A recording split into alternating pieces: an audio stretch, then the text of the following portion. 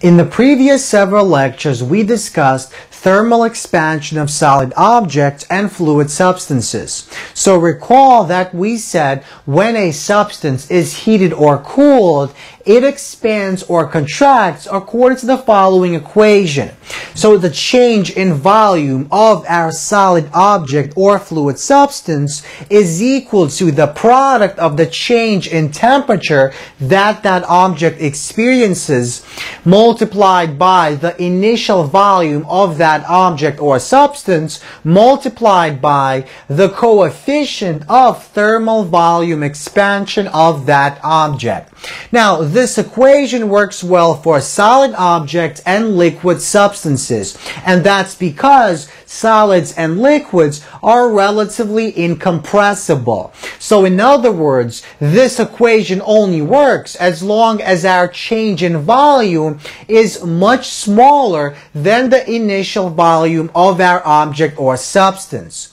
Now recall that by definition gases are very much compressible. When you take a gas and you place it into a container, that gas will completely fill that container. And that means gases are capable of very large changes in volume. So as it turns out, this equation only works for gases if the pressure remains constant. If we assume that the change in volume of the gas is very small compared to the initial volume of our gas.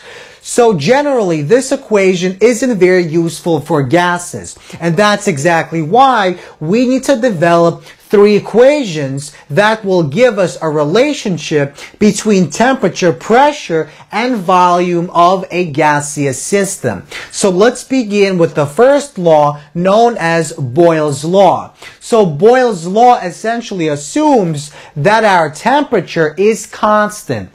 So, it states that as long as our temperature is constant and the pressure isn't too high, the volume of the gas is inversely proportional to the pressure of that gaseous system. And that is given by the following relationship.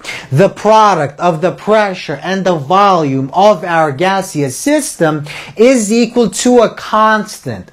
In other words, if we double our pressure, the volume must decrease by that same factor of 2. So if we double the pressure, the volume decreases by a factor of 2, so that when we take the product of the pressure and the volume of our new system, the product is always equal to the same constant. Now, if we want to, we can represent this relationship on the xy plane. So our x-axis is the volume, the y-axis is the pressure, and we see that we get the following curve. So as our pressure increases, the volume decreases. Likewise, as the volume increases, the pressure will decrease according to the following curve. Now, the pressure that we are talking about is the absolute pressure. It's not the gauge pressure. So let's move on to the second law, which is known as Charles' law. So Charles' law makes the assumption that our pressure is constant.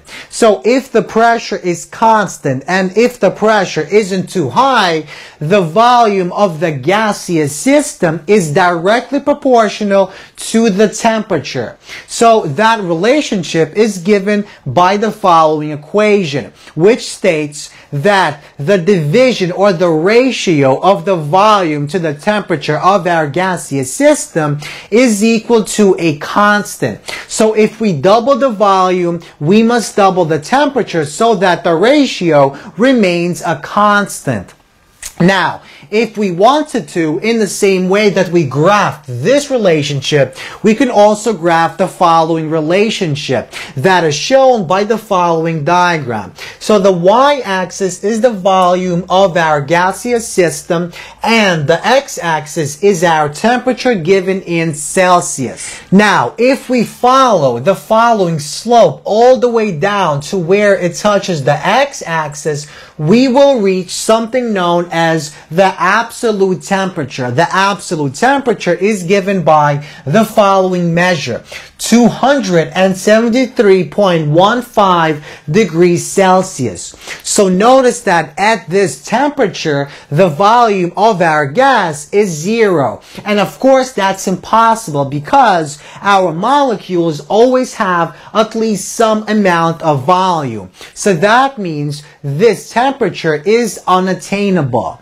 Now, in the same exact way, we can also plot this on the Kelvin scale. The Kelvin scale, also known as the absolute temperature scale, begins at a value of 0 Kelvin. So 0 Kelvin is absolute 0. Now 0 Kelvin is equivalent to 273.15 degrees Celsius. And if we wanted to, we can develop a relationship between Kelvin and degrees Celsius. So the temperature given in Kelvin is equal to the temperature given in Celsius plus 273.15 degrees Celsius. So for example, if we want to calculate what 100 degrees Celsius is in Kelvin, we simply plug in 100 degrees Celsius into this equation and we get 373.15